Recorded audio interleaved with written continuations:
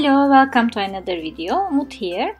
Today I'm going to create another art journal. Here is the first one that I created in this new notebook, which is very cheap from a local store. I'm going to use my gelatos today. You will see the colors on the screen as I am using them. And I am starting from a light color to a dark color.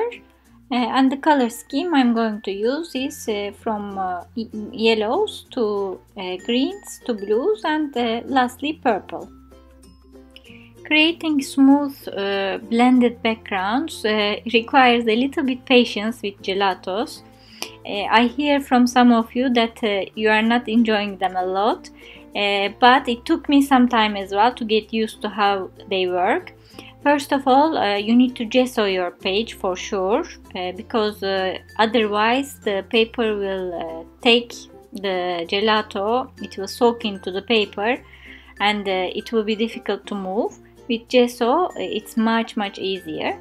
So I gessoed my page before, and sometimes in the first attempt it doesn't come out right. As you see now, it's quite ugly. But I will be patient and I will keep blending them. And sometimes also it takes layers and layers to get the color that you want. Maybe at first it might be lighter, but when you layer them it will be very vibrant. In the end I really love them. They are very creamy, easy to blend for me, and I love the colors that they have. Also, I love the fact that over gesso I can also erase them, so they move after even applying. As you see now, I moved from greens to blues with a lighter tone of blue and to a darker one now. And lastly, I'm going to move to a purple. In the meantime, I can also tell you the list of supplies are down below at the description area as usual, with links to online stores. You will also find them in my blog, and the link is down below as well. And I am applying the last color as a first base.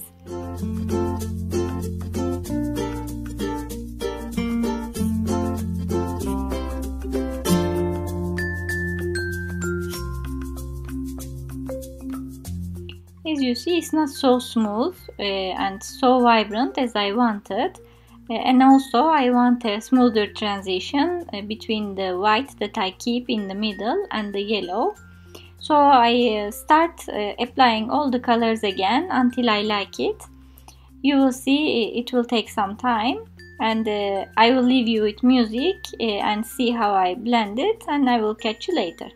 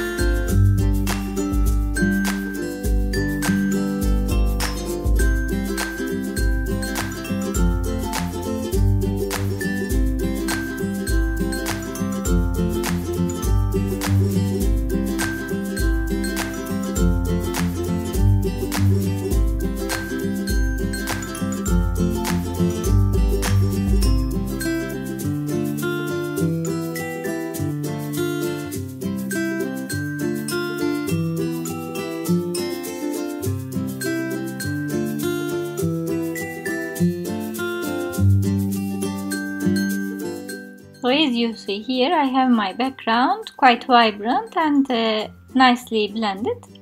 Now I'm going to do some texture work. I love this mini stencil from Kaisercraft. It has bamboo leaves. I thought white would be quite striking over this background. And I am using my texture paste from Stamperia. It's the first time I will use this. Let me see, I'm very critical of texture pastes. I don't like all of them, and Liquitex light modeling paste is my favorite so far. But I will try this today, and we will see together how it will perform after drying. I keep putting some more branches and leaves here. And here is a very beautiful stamp from Stamp & Do's. I love these hummingbirds. It comes with a stencil as well. Also, the birds create a mask too. I'm going to stamp them on the Tim Holtz Distress watercolor cards because you will see I will use water-based medium. If you are using watercolors, it's important to use the appropriate paper. Otherwise, you won't enjoy what you're doing. The paint will be soaked into the paper. It won't move, so you won't like it. I'm stamping the hummingbirds, the big one once and the small one twice. And eventually I decided to color these with my gelatos as well. Still it works because the gelatos move with water. So I put the same colors on my craft mat here a little bit, and then I'm taking them with my water brush. This brush already has water in it, so it's very easy to apply. I'm taking a little bit and coloring the birds as I wish. This is another way to use your gelatos.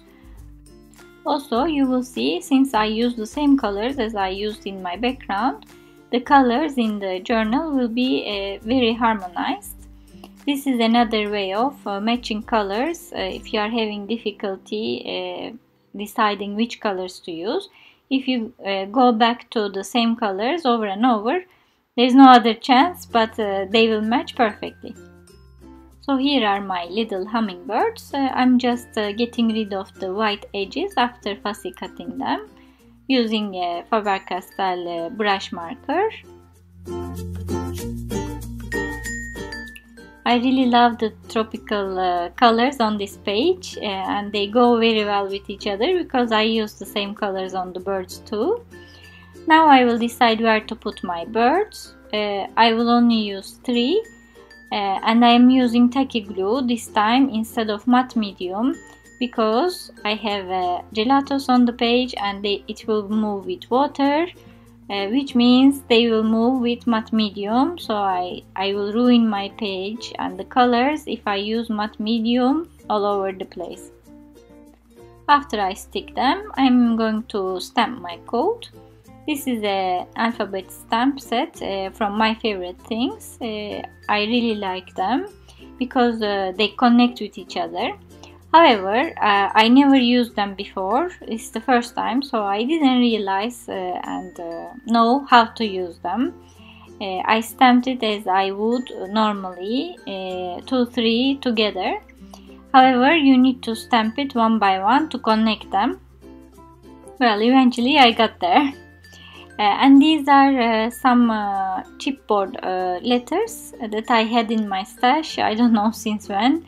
I decided to use these for the word colors, and I am coloring these with the same colors of gelatos again that I used on my background and on my birds. So again, they will be very harmonized with the rest of the page. This will also give some interest and dimension to the page. Again, I'm going to stick them with tacky glue. And my quote is, "Nature always wears the colors of the spirit." It really goes with the page since it's related to nature and the beautiful creatures in it. I'm going to go over the letters a little bit with my brush pen again, just to make sure they are really black.